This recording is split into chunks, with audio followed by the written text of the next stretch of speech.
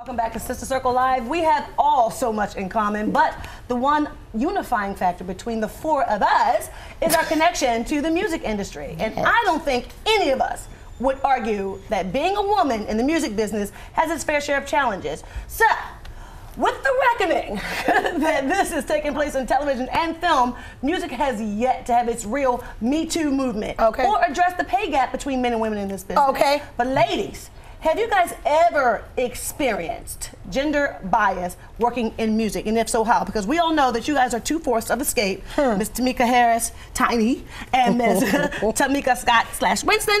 Tamika. What? I'm gonna be honest. My memory's kind of bad sometimes. It's selective. So I don't remember we didn't really have problems like that because when we first came out, they thought we were boys. Yeah, right. We had kind of dressed like boys. That's ignorant right bandana. So they had to treat us right. They was like, we got to treat them right or they're going to beat us up. Something in between. But we really didn't experience that. No. Thank God we didn't. It's pretty much always been love, you know what I'm saying? And we haven't had no real gap between men and women. Like, it hasn't been like, a big difference. Or maybe it was going on down to the management and it just didn't affect you all because maybe you were so close together that you were shielded from certain things, because a lot of times our management will shield us from some of the foolishness that's going on down to behind our backs. That's true. That's true. They used to tell us all the time, y'all worry about singing, let us do everything else. Yeah. That was wrong. That was before we got hit with that $100,000 bill from IRS. Nobody told us. See what I'm saying? We need to learn the business. Y'all tripping. Right. Well, I got to tell you, as a solo artist, I go through it all the time. And especially if I'm on a bill and I'm the only girl and it's all men, like I have to tussle all the time. Even if I'm, more established than another, or if I got a hit record out more than the other, you know how like the order goes, right? So me personally, I don't really care what order they put me in the show, because it don't matter if you come before or after me, you're going to have to be good either way. That's right. And I'm going to do my job, because the people that came to see me, regardless of where I'm at, they're there. You know what I'm saying? But a lot of times they'll make you go first because you're a girl, you're a woman. I've been made to go first because I'm a woman. And for the same show, the same caliber of artist, whatever they want to label us as, I'll get paid less than the men on the same show. Wow. And normally you don't know that, but my sister be getting like all the inside scoops on people, and she'd be like, well, how much is such and such getting down to this show? And then they'll tell her, and I'll be like, oh, wow. I get less than what this person gets, and I might have more albums, more hit records, you know what I'm saying, more shows, more, notoriety, more followers, whatever the case may be. But you can be the reason why most of the fans are there and be a woman and still get less than the male counterpart on that show. That's a problem. Let me ask you a question. Do you think that maybe they put you first as an effort to pay you the opening act kind of rate as opposed to, the headline rates or whatever? You understand what I'm saying? Because they can also use that as an excuse for the gap. It's like, oh, okay, well, she opened up. There are not as many people filling in yet. Well, so then they strategically put you there. Well, in my contract, in the negotiating, that will be stated. I won't, whether or not I'm an opening act or not, that will be, in the top. That.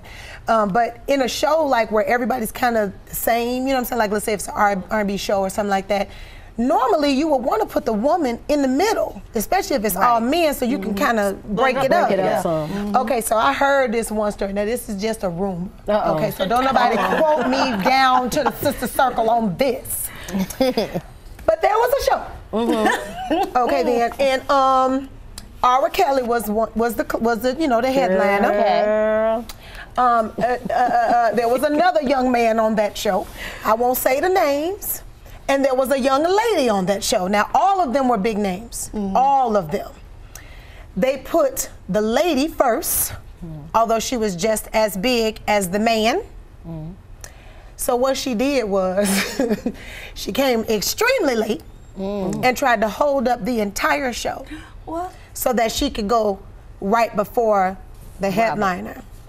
And had been known to do that a lot of times. But the fact that we have to go to those lengths just to try and get some level of respect is the part that's off the chain. But they argue, and then the man that was on that show that wasn't the headliner left the tour. Who was it? You can tell us. I can't say that. We would love to. I'm gonna tell y'all after.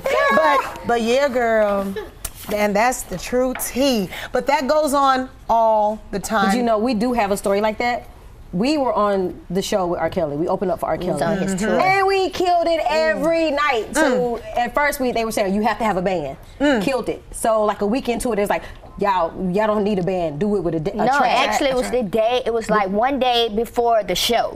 So we had got to wherever we were supposed to be, and they was like, "Oh, y'all got a band? You can't have a band after sound check. You know, yes. After sound check. So we was like, how you gonna say that after sound So check? let me tell you, we killed it. We went and called our guys from College Park, flew them out, learned a dance routine, gave a full-fledged show. Then I got mad. I was like, hold on, wait a minute. Was out there preaching I said, we're on gonna show stage. y'all. Can't nobody stop you. It don't matter what it is. We're gonna show y'all while we up here. We sung acapella, baby. Forget the band. We sung acapella and killed it. Of course y'all did. And he was peeking around. Rob was peeking through like, he had to come back and say, hey, man, y'all what happened bad. after that? We had some very expensive phone booths because our album was off the hook. They could not find our phone booths. We talking about something that weighs 100 pounds, just disappeared.